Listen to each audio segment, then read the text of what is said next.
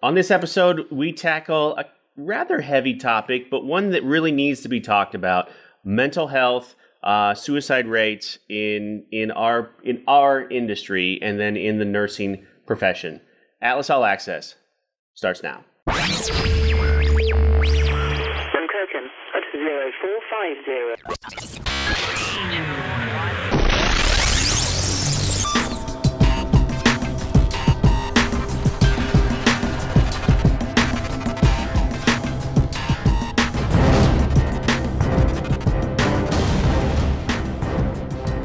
Okay, I have a feeling this isn't going to be like a normal one, but I think it needs to be. We need to talk about it, Definitely. right? So with us today is Kendra. Kendra is HR generalist for Atlas, and Allison, who's been on with us before, but recruiter at Atlas. Who, when I sent an email out talking about that I wanted to do this in the first place, she was one that spoke up right away. That it had some good information. So, kind of what caused all of this, or where this all sort of started. A couple different things happened.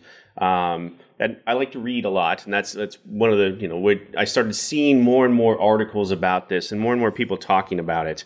There was a study published last year that stated that out of the female population in our country, that nurses are 23% more likely to commit suicide than just a female in general, than than just a female, right? Mm-hmm. And that one kind of struck me. I'm like, oh man, like that's a lot, right? Mm-hmm. 23% that's a big number. Yeah.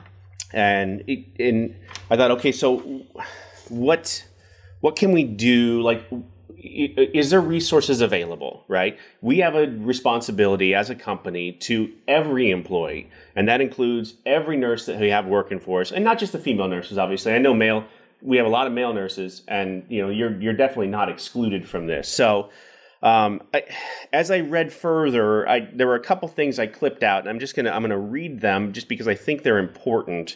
The pressures of healthcare can be daunting, obviously, right? Mm-hmm.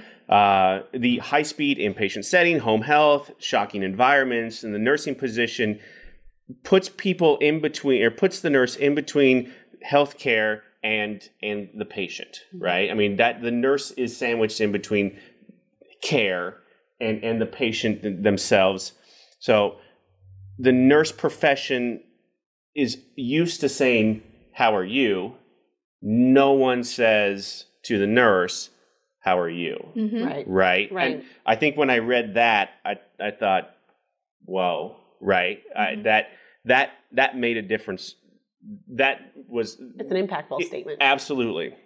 So without proper coping mechanisms, no support system, especially to our nurses on the road that are out there by themselves, they don't have anyone. They don't have anybody just to talk to vent to, right?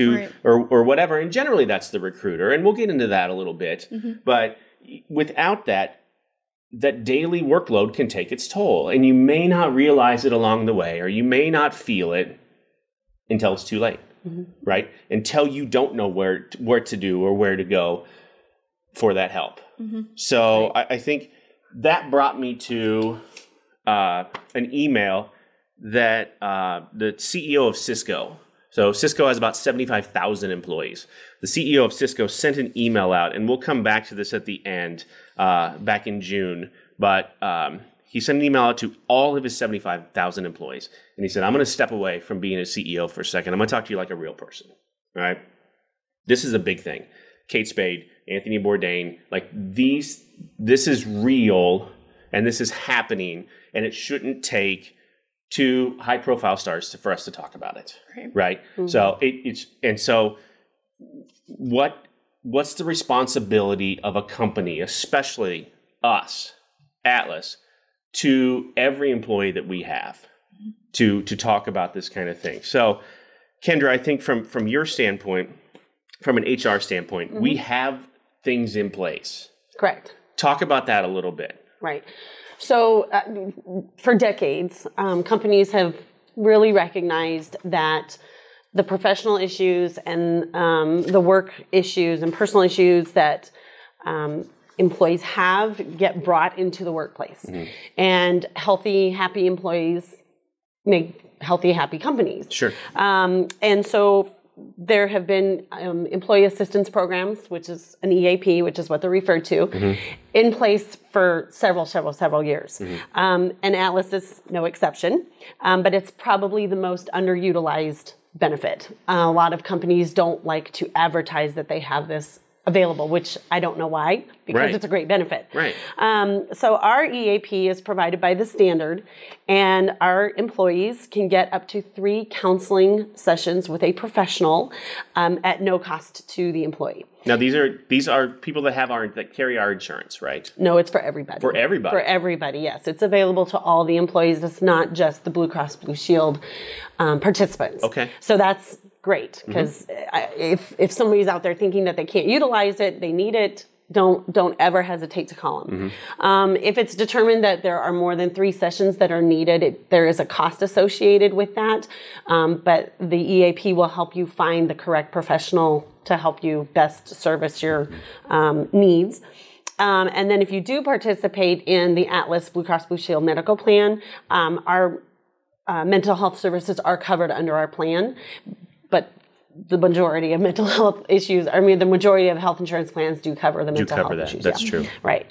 So the service is available 24/7, and it's available by phone, live chat, even text messaging. So there's also a large resource library that anyone can access. You don't have to register in order to access these resources. There's articles about suicide and suicide prevention and how to talk to someone who may be feeling that way. There's also, they cover topics that aren't just related to mental health. They cover personal and work relationships, addictions, financial guidance, physical health, and they also can help with parenting questions. So the services are completely confidential. So again, if you're feeling like there's no way I'm going to utilize this because Atlas will know who, that I'm using it and what I've discussed, it's completely confidential. So we don't get any reports about who has utilized the plan, nor do we receive any information about why they're utilizing the plan. So basically, if you want to get more information about the EAP, it's going to be out on our ADP homepage, but you can visit it at workhealthlife.com. And if you need to take advantage of the benefit, please reach out by calling them. It's 888-293-6948. You will be assigned a client care representative, and then they will walk you through the process in order to get you on the correct path for healing. Gotcha. So one step further then, in addition to that, and everybody, you guys all know, if you've been with us for any amount of time, you can call any of us, right? And so you could, if you have specific questions about, does this apply or whatever, Kendra's available. And if you want to call me first, that's totally fine. And I'll get you to her, and we'll do what we got to do. Email is fine. Absolutely, you bet. So you're right. It is hard to talk about, and it's one of those things. Like, it should be harder to talk about. Like, look, I eat like right, and so my cholesterol is bad, right? But and I can control that, but I don't, right? But I have, in general. I have a mental illness. There's something that, or whatever that I need help with, but now I want to talk about it because it's embarrassing. What's more embarrassing is I eat a lot of French fries and my cholesterol's bad. Right. But it's just, that's just society. But it's socially acceptable to complain about your health. Of course. Physical health. Physical health. Not mental health, not so much. Nope. Right. And that's a sad tale of our society. And you would think in 2019 it wouldn't be the case, but it totally is. It is. So, Allison, from a recruiter standpoint, then what is the recruiter's role in this? I mean, you're the first line of defense. You're their advocate, right? So where does that start with you? Some nurses, when they're talking to their recruiter, obviously there's this time where we're still getting to know each other, even if, you're placed and you're about to start an assignment or you've started an assignment. And sometimes it can feel kind of awkward, or you feel alone, like, okay, gosh, I'm in the middle of North Dakota. I don't know anybody.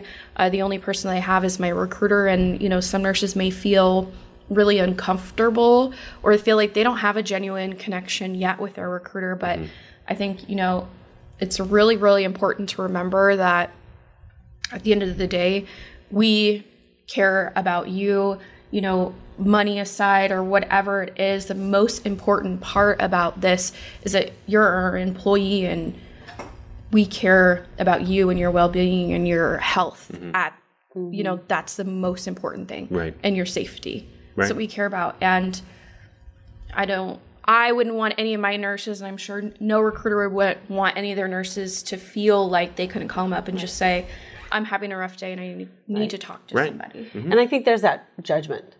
People are so afraid of being judged, and our nurses need to know that we don't judge them. I mean, we're going through a lot of the same stuff that you do, and we wouldn't want to be judged as well. Right. So it's important that they keep that in mind, that we want to hear from you if you're struggling. Definitely. For sure. And it can feel really isolating to be on the road, away from family, away from friends, away from old coworkers. But I think it's important to remember, you know, even old coworkers or past connections. Those are people that you can definitely still reach out to if you don't feel like you want to talk to your recruiter. And my guess is going to be, and we demonize and villainize Facebook a lot, right? I mean, just society in general does, no matter how much we all love it and use it. You're probably connected with those old employees, you know, through Facebook. It's okay. Like, it's okay. If anything, they're going through the same stuff that you're going through, right? They understand. They get it. Right. Now, you did a little bit of research, too, on just in general. Let's say you're not at the place where you want to utilize the employee assistance program or whatever. What other resources are just available out there to everyone? Definitely. So the first one that came to mind for me is the National Suicide Prevention Hotline. And that's 1-800-273-TALK, TALK, or 8255. And that's available 24/7. You can call that obviously at any time and talk to somebody live. And I think that is a great resource, you know, for kind of like immediate relief for if you're in a moment, maybe it's, you know, 4 a.m. and you're on your lunch break on your night shift and you are just having, you know, a moment and you need to talk to somebody. Right. That's a great thing. And there are hotlines, you know, the Boystown hotline, obviously it's based here, so we're familiar, but every state has their own hotlines. A lot of different counties and cities have hotlines. And those are great if you know, want to talk to a live person in the moment. Another thing that I personally utilize, and a lot of people, a lot of my friends utilize, are like apps for anxiety. So one of them is Headspace. It's like a guided meditation, as is the Calm app, and I know that you talked about that too. That one's an awesome app. And I've used Headspace here. Like, I've just been like, you know, there was one morning where I was just anxious about a placement falling through, and I was like, I need to step away. And I just went into the back office, put on my guided meditation, and I just like chilled out for 10 minutes. And it totally helped. And I feel like, especially nurses or other healthcare professionals, you know, they're literally running around, taking care of other people. You know, it can be a really stressful situation, and it's a long day, 12 hours. And if you get the opportunity to at least step away, it can be really rejuvenating and calming because you get the opportunity to like come back to earth a little bit. Refocus. So it doesn't have to be you're standing on the ledge, right? I mean, it's I just need a second. So there's something for I just need a second to, you know, all the way to that I don't know what else I'm going to do. I need to call somebody. Right. Type of place. And those are more of like a reaction measures, whereas there are a lot of preventative measures you can have too. There's online therapy that you can do. It's called Talkspace is one, and you get an assessment, you get set up with a counselor, and then you can text them or you can video chat with them, and you can do that at any time, wherever you are, and you can stay with that same therapist no matter where you go in the country, and you have the opportunity to kind of journal in the app, and you can text them or you can call them. So there's a lot of great resources. Being in the age of technology, there's a lot of things available to people all over the country at any time. Yep. And we'll put links obviously to all of these here in the comments section. So lastly, I want to circle back to that email that Chuck Robbins, the CEO of Cisco, sent out, because I think there are 3 things that he outlined that made an impact on me, that kind of that brought this to this point for us. One, start the conversation. Right. One of his employees afterwards, they talked to his employees afterwards, and after this all went public, obviously, I don't think he meant for it to go public. Obviously, it did. Was I'd never received an email like that before. I didn't realize anybody like that cared. In a company of 75,000 employees, huge. I didn't realize, Mr. Guy at the top cared. And so that opened a door. Right. So that's it. So start the conversation. And I hope us doing this right now starts the conversation. Right. I want to do that. I want that to have the same impact.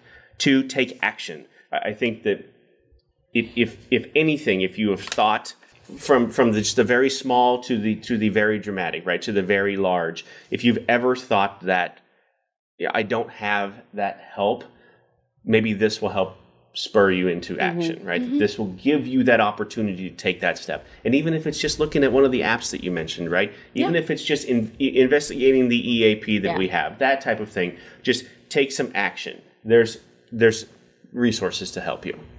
And then finally, follow through. Don't just download an app on your phone and then put it on the last page or whatever, like I end up doing with some stuff, right? Follow through.